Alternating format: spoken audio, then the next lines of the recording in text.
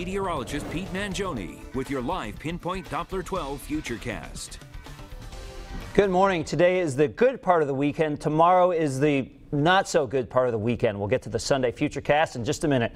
Right now, live Pinpoint Doppler 12 actually going into Futurecast mode. So we're looking at this afternoon. As I cycle through this, notice what happens. Just a few little areas of green pop up, indicating a slight chance of a brief shower. Most of us see nothing at all and just see the partly cloudy skies and warm conditions throughout the day. And then tomorrow morning, this is 5 o'clock in the morning, once we get towards the lunchtime hour on Sunday, in fact, any time from the late morning into the lunchtime hour, there will be the risk of some off and on showers. But you may be able to get some things done outside, but there may also be some interruptions. In terms of the heavy soaking rain, that does not arrive until the late afternoon through the evening. In fact, that would likely come after 3 or 4 o'clock through the evening hours. This is at 8 p.m. Notice the yellows and the reds indicate the threat of some of those very heavy downpours. That's what happens when we have tropical moisture, which will be sucked in by a front. We often get the risk that some of these downpours can be very heavy, and you can see rainfall rates of over 1 inch per hour. This is 11 p.m. with still the threat of some heavy downpours, especially down here towards the south coast. So it's simply a situation we need to watch. There will be the risk of some isolated street flooding, again, late Sunday afternoon through Sunday night. By Monday, it's gone, where we have a mostly dry start to the work week. Live Pinpoint Doppler 12 showing dry conditions across southern New England. The Special Olympics going on today at the URI campus in Kingston, and we're looking dry right now on Live Pinpoint Doppler 12. And other than that slight risk of a shower today, we will keep it dry all day long here in Kingston, which is great news for the Special Olympics.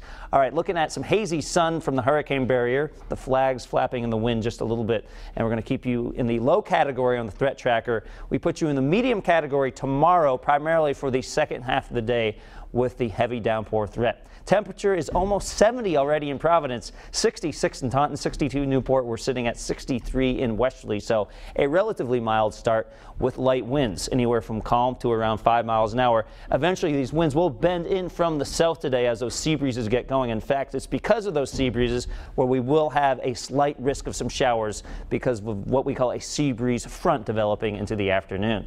A couple things to show here. This is Tropical Storm Bonnie, kind of brought back from just the remnants earlier, now redeveloping into a tropical storm. Fortunately, that will push out to sea. We also have what could become Colin stirring down just to the south of the Gulf of Mexico. There's some tropical moisture out ahead of Colin that will stream towards southern New England by tomorrow, get kind of sucked up by a cold front, which will give us the risk of some of those downpours. So it's not Colin itself that moves through tomorrow evening, but some moisture out ahead of Colin. Now, our temperatures this afternoon, 1 p.m., low 80s from Providence into Smithfield, cooler at the coast in the 70s with those sea breezes kicking in.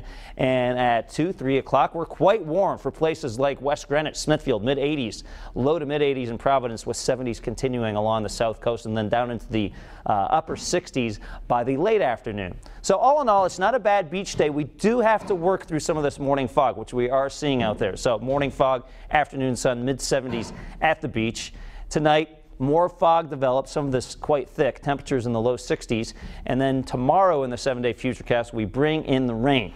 I'm still not calling for an all-day washout with the lighter off and on showers during the morning, and then from the mid to late afternoon, some of those heavier showers starting to fill in. So if you're trying to get something done outdoors tomorrow, at least you have a shot. You have a chance during the first half of Sunday. Monday, 81 degrees with a mix of sun and clouds, a slight chance of a quick pop-up shower. And then next Tuesday, Wednesday, and Thursday, notice how we have the risk of some showers and thunderstorms during the middle of the week, and then cooler with temperatures in the low to mid 70s by Thursday. We will be watching also for what could become Colin to maybe pass to our south during the middle towards the end of next week. Not making a hit or anything like that, but maybe some possible swells at the beaches towards the end of the week. Plenty to track as always, but we can enjoy Saturday. Yes, we can. Good shape. I love having a good Saturday in the Futurecast to start off the weekend. We'll deal with tomorrow. Yes, we will. Pete, thanks so much. Covering New England for you this morning. Please say they do not believe now.